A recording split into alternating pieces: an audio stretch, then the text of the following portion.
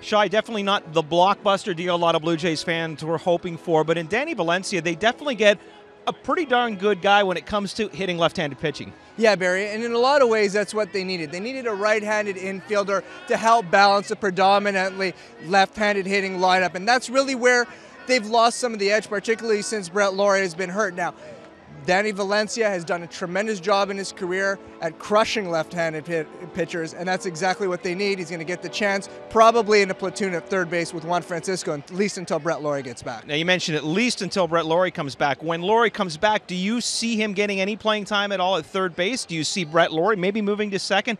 Obviously, these are good problems to have, but it's going to be interesting to see where he ends up. Yeah, I mean, they have a lot of options at that point. They can use him at first base on occasion, too. You help him platoon at first, DH with Adam Lynn. So they have a number of different possible uses for him. But the key is that right now in particular, they have that right-handed bat and they have that flexibility for down the road. And plus, it's another option with some pop off the bench from manager John Gibbons if he wants to pinch hit late in games. We still have a few days before the non-waiver trade deadline.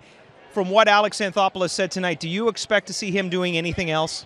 I would think he's certainly going to try, and the Blue Jays have a lot of irons in the fire. They certainly have a lot of ways they can still upgrade this team. Whether or not something comes to fruition before the deadline or they try to find a deal in August through a waiver deal, that remains to be seen. But I think the Blue Jays are going to at least be active in talks between now and then. Whether something happens, we'll find out. Well, Danny Valencia will be with the team on Tuesday. Not likely to play knowing that they are facing a right-handed pitcher, but he is available off the bench.